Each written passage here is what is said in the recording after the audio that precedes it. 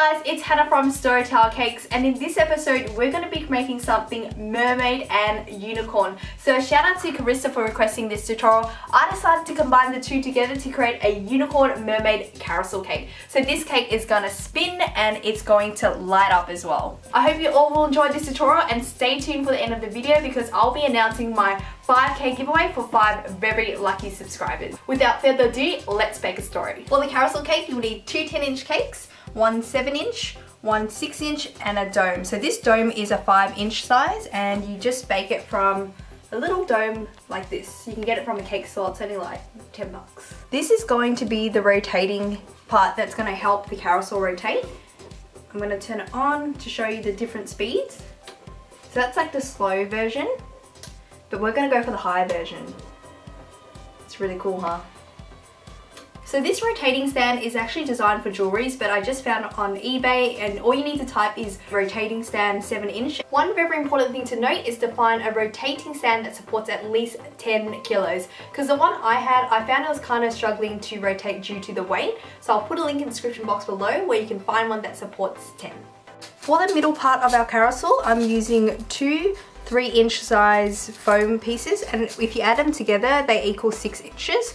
We're just going to pop it on here in the middle when we have our carousel spinning. So we're going to pop that in the middle, and when you turn it on, it's going to spin.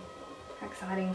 You also need 3 7-inch cake boards and a large 14-inch cake board. It's just adding a little bit of chocolate ganache to adhere our funfetti cake. Look at all the colours. If you want the recipe for it, just check out my previous video. Buttercream, you can add cream cheese, buttercream, whatever you like, just as a little filling.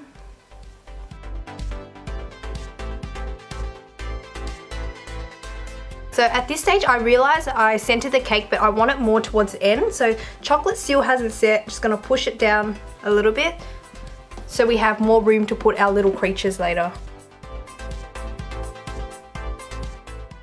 So add our chocolate ganache.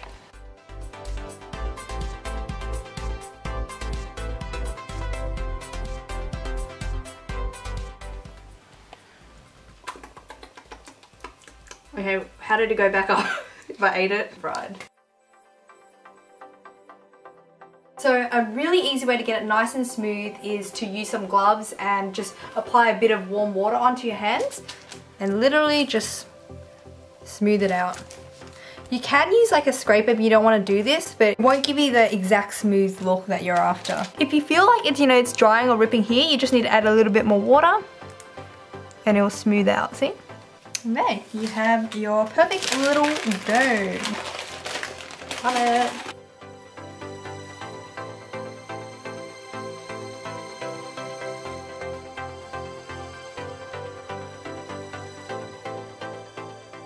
So before you ganache a 7-inch cake, you do need to remember to mark the board.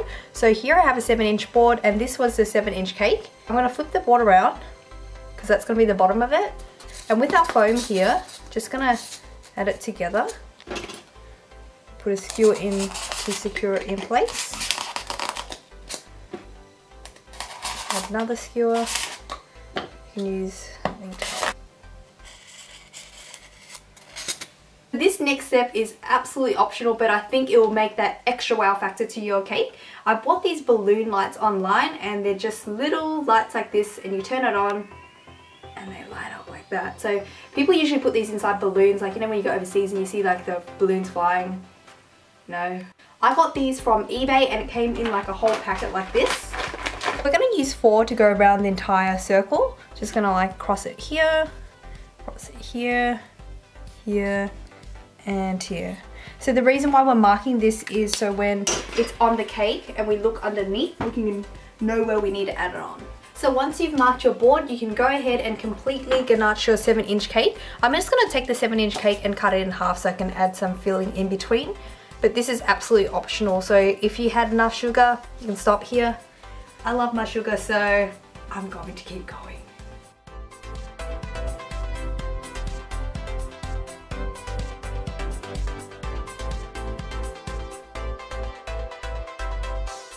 This spatula is actually warmed up by a bit of hot water, then I dried it off. It just helps it seal the chocolate seams up. So I've got the 7-inch cake and I'm gonna place our 6-inch cake on top of the 7-inch cake.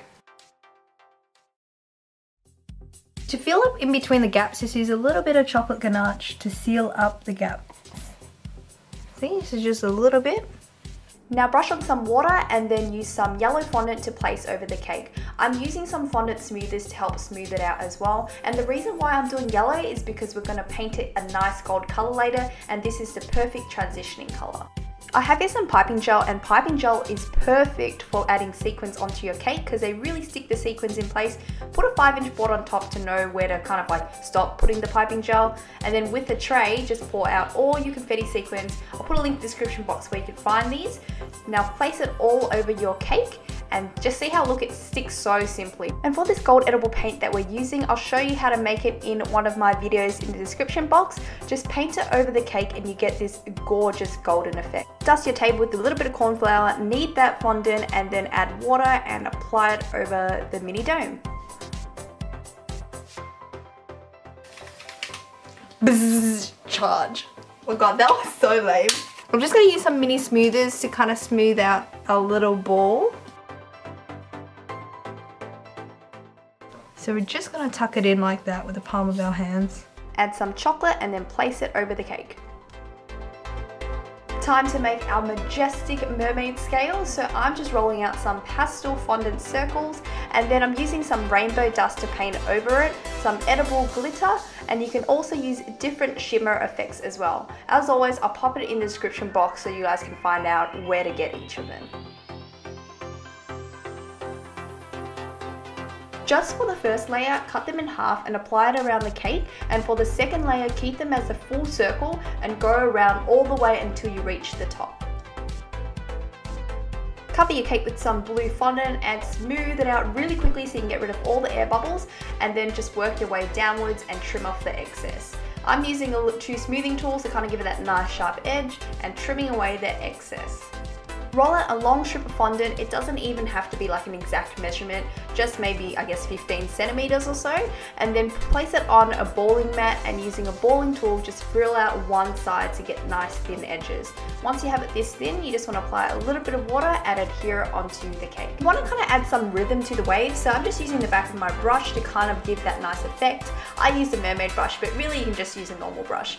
I've also used a brush to kind of get the seams smooth together, and you can use your super high-tech tools, your fingers, to kind of create more ruffles. So use the scissors to trim off any excess and apply it on the second layer. Keep doing this all the way around, and as you reach towards the end, just alternate and create darker tones. So I kind of stuck with like I think 2 colors before I transitioned. Add a little bit of water onto your cake board and then add some yellow fondant. Smooth it all out and trim off the excess. Smash up some cookies, release the rage through the cookies, and just when you get it nice and fine like this, you know you're ready to create a sandy effect. Simply add some water to your cake board and sprinkle on those delicious cookie crumbs. With your foam piece, just use some blue fondant, roll it out and add Crisco to help cover it. So Crisco is like this type of shortening that really adheres to fondant nicely compared to water. So I like to use it when it's for foam. Trim off the excess and use your fingers to smooth it together with a smoother as well, and then cut off the excess. Get a 7-inch cake board, apply some blue fondant over it, trim off the excess and use some white chocolate to adhere it on top. You then want to do the same on the bottom, but the bottom doesn't need to have any fondant. Add double-sided tape to the edges of your board and then some thin blue ribbon to cover it up. We're then going to also add ruffles all the way down on our rotating stand and just leaving a little bit of gap in between the on and off button. So the next step, you definitely can't miss this. You need to ensure that your cake is nice and sturdy. What I'm going to do is just add in a really thick skewer stick. You can use bubble tea straws as well, but I had skewers, so I'm going to use that. So I'm going to mark it right there. Add a little bit of ganache or melted chocolate. Make sure though that this part is really even. You don't want it to be like too thick, otherwise when you put like the next tier on, it's not going to be straight. So it needs to be very, very even for this. And for the back part, see how there's like one back part here? We're going to put that towards the back where they can't actually see it. And then you just want to repeat the step for the cylinder piece. So originally we had these marks, like you can't really see, but we had like these marks written already. Like how we did the circle, that's going to be like kind of our base of where we're going to put the cylinder. But of course when you add it, you might want to move it a little bit slightly, just whatever suits. Optional step, create some nice lace effect with some impression tools and apply it over your cylinder. Make it look a bit more sparklicious and mermaidish with a pop of edible gold paint.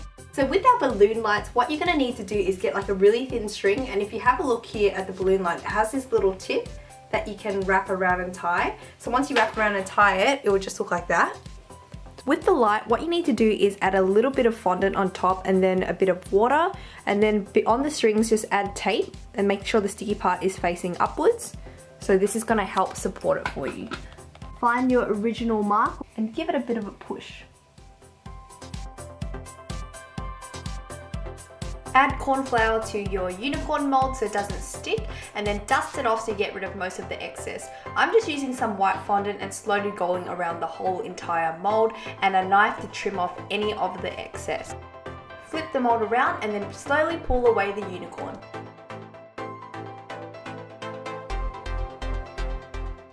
We're going to turn this into a mermaid. Just swishing the ends together when it's still nice and soft, and then add on some white fondant after you smooth it down. Just put a little bit of water and then just use your hands to press it down into that nice mermaid shape.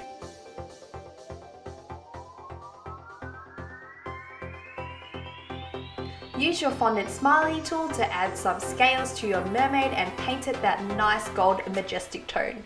Okay, I've said majestic way too many times, but you get the point. Add a little cute horn to your unicorn to make a unicorn, and then using two fondant pieces, I'm using purple and pink to add it to the seams. Then once you've created 4 of them, you just want to add some white chocolate and place it onto a nice gold straw. So if you don't have gold, you really can just take some skewies and paint it gold. I like to add a little bit of fondant on top and then some water to adhere it onto the cake. If you have white chocolate, you can also use that so it's a bit more sturdier. Next up, just use some semi-circles cut out with some glitter and put it all around the cake. Time to grab yourself a snack and sit back and relax, guys, because I'm now going to show you how to make these majestic sea creatures and nice seaweed to go all around your cake.